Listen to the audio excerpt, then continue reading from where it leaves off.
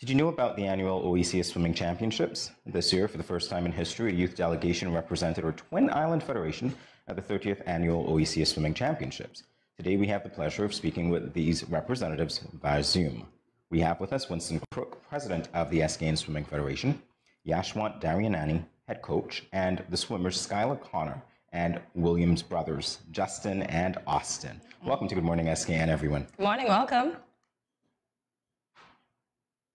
All right, so this question goes to everyone here. Are you still on high from participating in the swimming championships? Who's going to take that first? Mr. Crooke is smiling. Mr. Crooke, why don't you take it? Well, yes, I am. I mean, I didn't actually swim, but yes, it was an amazing thing to witness and be part of. So yes, the answer to that is a resounding yes. All right. Anyone else? Any of the participants? Well, yeah, the kids should. Austin. Just, okay, Coach, you can take it. Well, I'm still in the whole hype because, to be honest, I've done all international events, including Olympics, but the OECS. So that was the first one for me, and it was pretty interesting. So the hype is still there. You said interesting. Can you expound on that? Yes. So I've done a lot of Caribbean championship with a lot of teams, and this whole vibe of OECS I'd never experienced. And this would have been my first OECS since I've never been part of any OECS country or team. So the whole vibe and the competition level was pretty high and intense. So it was good. It was good to experience as well as a coach that's been to multiple events. So this was really good. Nice, nice. Mr. Crooke, what was the motivation behind participating in this year's championships? Well, okay, my bent in life is to try and to provide opportunity. So it was all about how can we provide an opportunity for the youngsters that I could witness were from the growing interest in the sport swimming. And the only way to see that enacted was to bring in a high-level coach, which is why Coach Yas was involved, to see if it was possible to take the raw talent that we had, and was clear that we had, and elevate them to over a short period of time, because the OECS was the target, and it was 4 months away, to see if it was possible to, with the right input, to elevate the level of the youngsters, to see how they would respond. It was a lot of ifs, because I didn't know if this and if that. And to see it, to have those three youngsters go and represent in the way they did was extraordinary, you know. And so that was the vision, was to provide opportunity and to see if it could all come to fruition, and it did in a big way. Lovely, lovely. Now for the swimmers. How did you react when you discovered that you would travel to St. Lucia for the championship? We're going to start with Skyla. I felt amazed. I didn't think I could come to St. Lucia. Okay. Oh, so you didn't feel that you were ready to go to St. Lucia? Is that what you're saying? Okay, okay. Yeah. Okay, and Justin and Austin? For me, I felt really anxious, but I was ready. Okay. Who just answered me, Austin or Justin? Justin. Okay, I can't hear the gentleman. I don't know if something's wrong with your audio. Maybe not, but we'll continue. We'll come back to you guys. All right, so Skyla, let's talk about what you love most about swimming. I really love the water and the competitive part of swimming. Ah, so the competition gets you. That's interesting. So going to St. Lucia, then, you must have experienced the hype that we were talking to the president and the coach about. It was really exciting, wasn't it? Yes. Okay, awesome. All right, Justin, Austin, can you hear me? Are you with us? Yes. Okay, great. For me, what I like about the water is, and the swimmers was it was challenging. I like challenges that will force me to make it to my limits. Nice. Listen to you. Oh my gosh, I'm already so impressed. I know. All right. What about the next guy? What did you like about it? You don't know what you like about swimming? No. No. Oh, but you just do it and you're good at it. Okay. I wish I could be like you. Okay, so I would want to know, and I'm sure the whole federation would want to know, what races did you participate in? So Skyla, we'll begin with you again. I participated in the 200 freestyle, the 100 freestyle, the 50 freestyle, and we also participated in a relay with St. Martin. Oh, nice. Justin? We participated in the 100 freestyle, the 50 freestyle, and the 200 freestyle. As well, we joined with St. Martin for a competition. Okay, Really? and go ahead. That's all I have to say. All right, yes. Who's talking? Austin, is that you?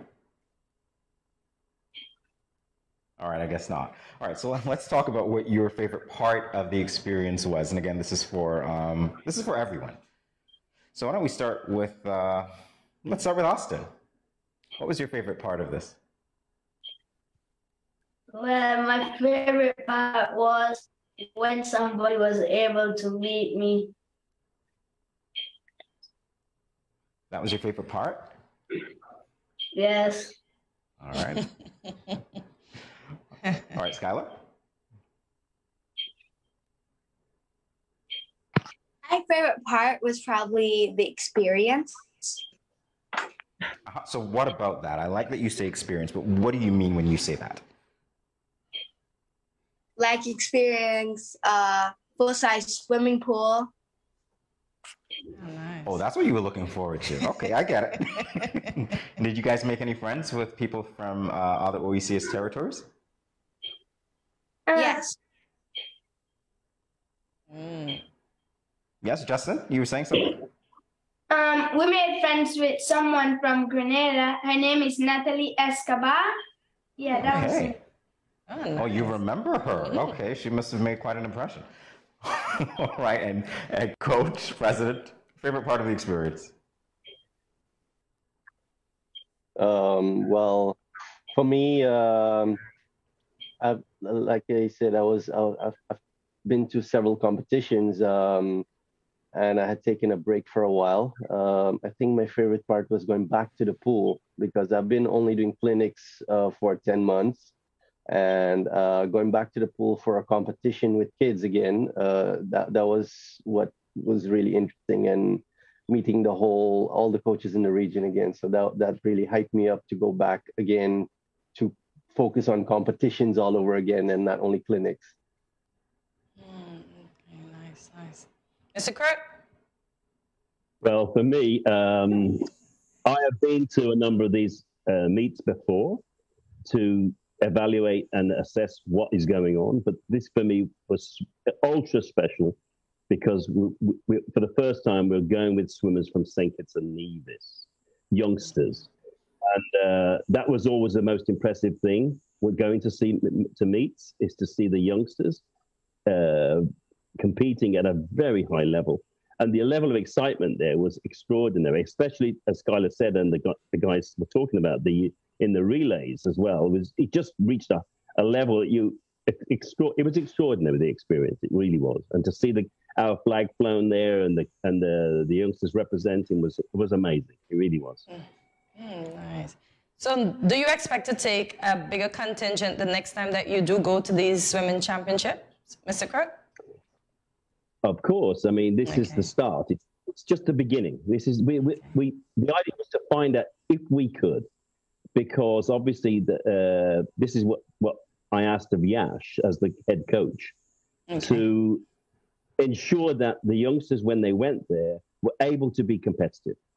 Yeah, to feel part of be in the mix, and they were exemplary. They really were, and to give them a feeling of what is possible.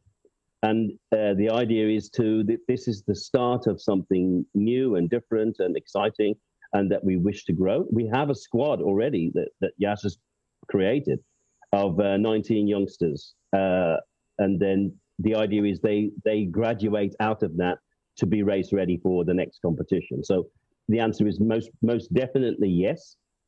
The how we do it is another question, but definitely yes. Nice.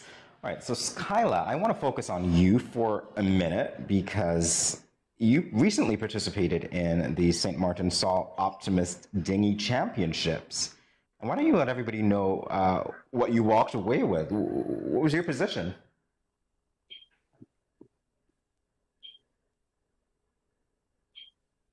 I'm sorry, I can't hear you, Skyla. Can you say it again? I came in first. Oh, congrats. Yeah, that's quite an accomplishment. You got a trophy? Uh-huh. Mm-hmm. That's sweet. I bet. And when you look at that trophy, what does that remind you of? Well, it's the boat that I sailed in. I won, basically. Oh, nice. Just a miniature. How long have you been sailing? For 4 years. Oh, nice. And it paid off. Not bad at all. Oh, congratulations, Skyla. Very proud of you. Yeah. Obviously, you said you're competitive. You're used to winning, and I know that you're going to help the team advance. And that's exactly what the president and coach want to hear, as well as your teammates. That's great.